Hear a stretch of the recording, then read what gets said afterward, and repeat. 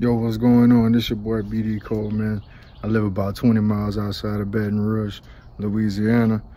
I just want to take the time to thank y'all for listening to my brother Andy's show. Thank y'all for being a part of the HopeJamz family.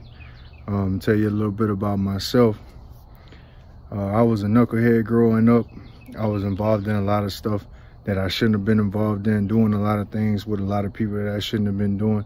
But God had his hand on me. He moved when I was, well, last year actually. He moved about a year ago and allowed me to come into a place in an area in my life where I had been in ministries and learning, and he allowed me to get prepared and get brought up into doing the music and doing music ministry. And over the last year, he's allowed me to put out 4 albums, 4 projects. The most recent one would be called Street Gospel. It just come out last month, and I just dropped my first video, God on it, off of it. So I just want to encourage you guys, man, if y'all are going through it right now, if y'all are having struggles, if you have family or somebody in your life that's going through and struggling, prayer is the most powerful thing that you can do for them. You know, just lift them up and ask God to have his way and his will in their life. You know, 5, 6, 7 years ago, it didn't look like I was going to be anything in the natural. It really looked like I was lost, and I was a lost hope, and there was no reason for anybody to even try to help me or try to be a part of my life. And through the prayer of my mother and my grandparents and the people that really truly love me, God grabbed a hold of me and he turned me around, and I'm very thankful for that.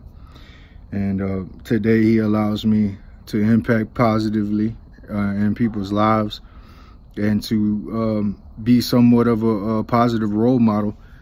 You know, 5, 10 years ago, I wasn't anybody that you should look up to. I wasn't anybody that you should listen to. I wasn't anybody that you should probably even really be around. So I'm very thankful for that.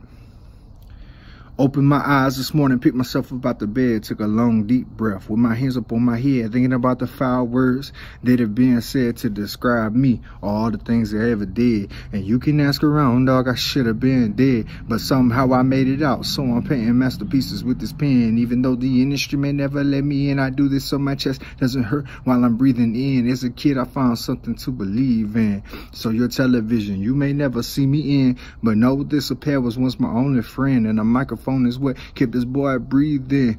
And demons are real. All my life I've seen them and what they do to try to keep a good man down. So I bow my head as my feet hit the ground, because I finally learned there's more to life than ounces and pounds. Cold.